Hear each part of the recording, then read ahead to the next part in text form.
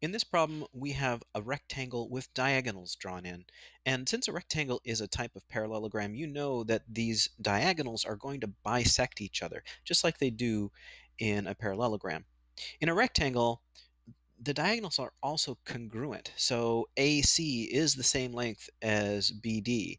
So when they bisect each other, you get four equal length pieces. So all of these halves of the diagonal are congruent to each other. That's going to help us a little bit with this problem.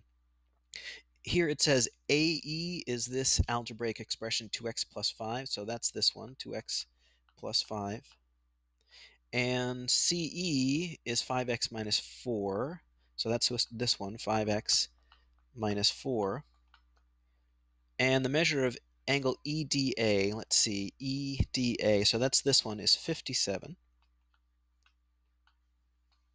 And we want to find BD. Let me just highlight that. So we want to find this whole diagonal, and we want to find the measure of EAB. So this angle right there. Well, let's start with finding the length of that diagonal. We have these algebraic expressions, 2x plus 5 and 5x minus 4. Because these two pieces are congruent, we can just set those two expressions equal to each other. We know that AE equals CE, so 2x plus 5 has to equal 5x minus 4. And then we can just solve for x and then plug them back in to figure out the length of the diagonal. So let's see, I'm going to subtract 2x from both sides. And we'll get 5 over here, and we'll get 3x over here, minus 4. Then we'll add 4 to both sides. And we get 3x equals 9. And then we divide by 3. We get x equals 3.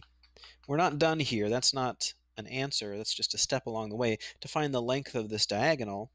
And I know we're looking for the other diagonal, but they're going to be the same. We need to plug this back in. So to this original equation. So 3 plugged in here would be 2 times 3 is 6 plus 5, so this is 11. And actually, I'm going to stop there because once we find one, we've really found them all. I mean, I could plug the 3 in up here and calculate this side, but it's going to be 11. You can try that on your own if you want. So each of these halves of the diagonal is 11, which means the whole thing must be 22. So BD is 22. All right, now we need to find this angle EAB, this angle right in here. How are we going to do that? Well, one thing that you should notice, and actually let me highlight this a little bit. Since all of the diagonals are congruent, that means this diagonal is congruent to this diagonal. And then with this line here, AD, what we get is an isosceles triangle. And we know that this angle is 57. Well, so this angle must be 57 as well. Now that's not the angle we're looking for, but these two angles add up to 90 degrees. So all we need to do is take 90 minus 57, and we get 33 degrees. So that is a little bit of work with the diagonals of rectangles.